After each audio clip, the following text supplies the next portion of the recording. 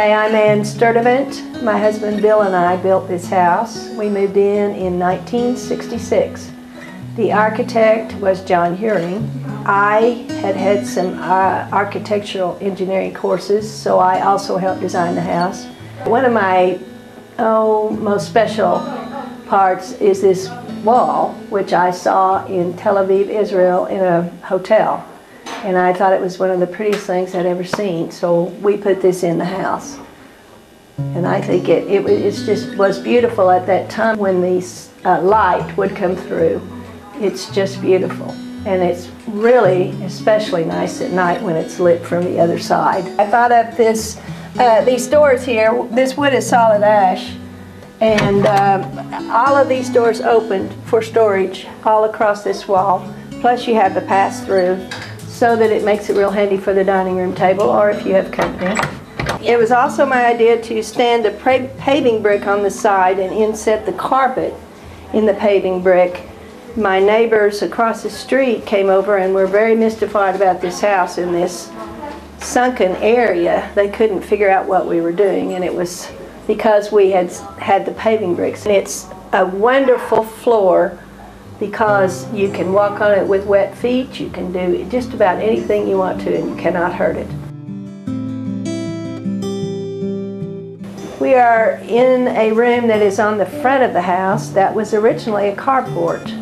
And I went ahead with the colored glass, did the same thing on the end for privacy and the fact that I did not want to drape that. I felt like that was quite a pretty architectural feature and I didn't want to drape it. We used this room when we lived here for the kids and their television and their friends and their card games and etc. It was always full of kids.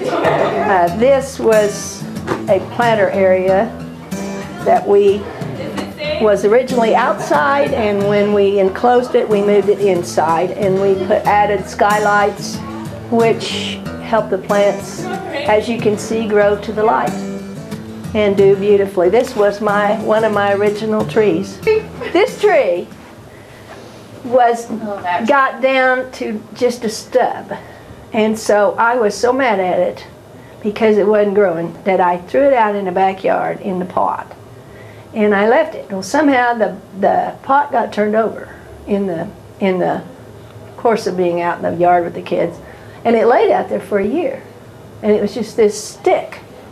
And so I walked past it in the spring and it was growing leaves. And I said, if you want to live that bad, I'm going to bring you in the house. So I brought it in and look what it's doing.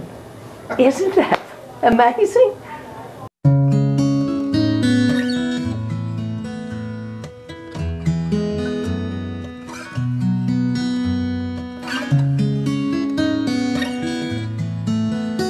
This was our den off the kitchen.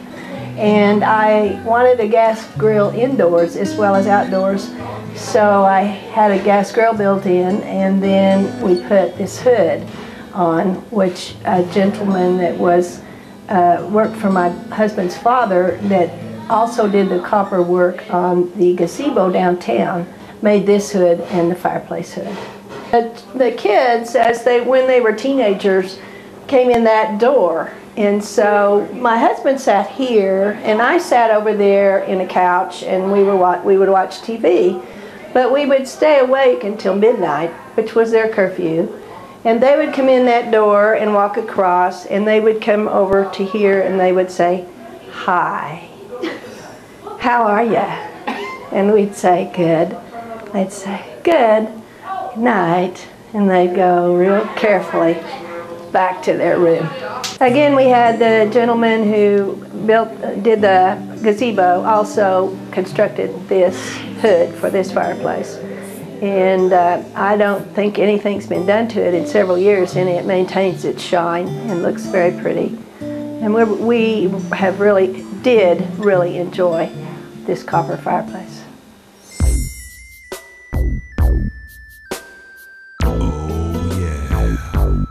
This is our master bedroom when we lived here, and originally we had a vanity here with a black slate top, and our shower was right here and our stool there, and the wall to the bedroom was right right here. Around in the early 90s or late 80s, we added this bathroom. This is the master bath that we added, a large tub with a lot of jets. We put stone around here and on the counter.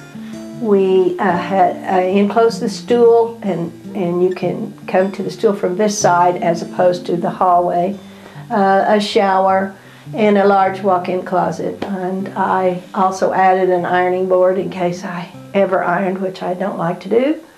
Loved this bathroom and hated very badly to leave it.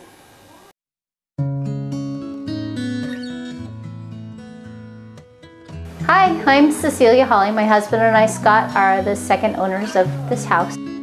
There's a place for everybody to play. We have a place for the family to hang out together. There's a living room where the kids primarily hang out and they can be undisturbed. And this is the grown-up living room. And this is mostly where we hang out when we have friends over. The acoustics are wonderful. We have a good friend, Stacy Sanders, that comes in and entertains us sometimes. This is the place to be. The fireplace in the corner, we absolutely love. And the neat thing about the windows in this room is you can grow anything. And we moved here from Long Beach, California, and we could only have a Christmas tree the size that would fit in the elevator.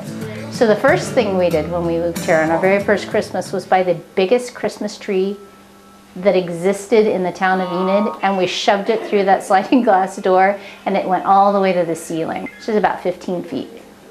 We also really love the neighborhood. Our kids' friends are all very close by, and they congregate at each other's houses. It's been fun for us because it's just central to everything. We have a great elementary school that's very close to the junior high school. Everything is close by. For everyone, I need a painter. For everyone.